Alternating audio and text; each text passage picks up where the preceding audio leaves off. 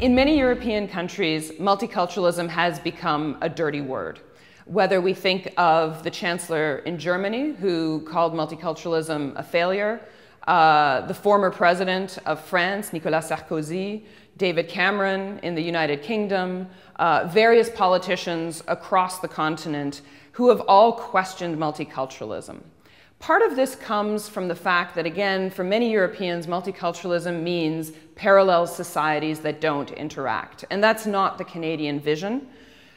What is also really interesting about differences and similarities between Canada and Europe is that on the ground, in many European cities, there are actually policies of multiculturalism, because multiculturalism means recognition and accommodation of difference. And if we go to a city like Berlin, or if we go to a city like Amsterdam, Paris, London, there's all kinds of accommodations being made in schools, in hospitals, and in the interactions people have on the streets. But what is quite different is in the Canadian context, the very highest thought leaders talk about multiculturalism in a positive way. And so that sets a tone for society and for political discourse that is quite different in the European context. In terms of thinking how things might change if we look forward, if we wanted to reimagine societies, if we believe that immigrants in Europe are not going to disappear tomorrow, and that their children are going to be born and grow up in Europe, then we have to figure out how do we reimagine European societies in a way that are more inclusive. One way of doing this is to think about educational curricula. A real transformation in Canada was the way that history and social studies were taught. If you look at older textbooks, there is one authoritative voice that tells a homogeneous story of the country. If you look at textbooks today, often they'll have multiple voices that provide different perspectives on history.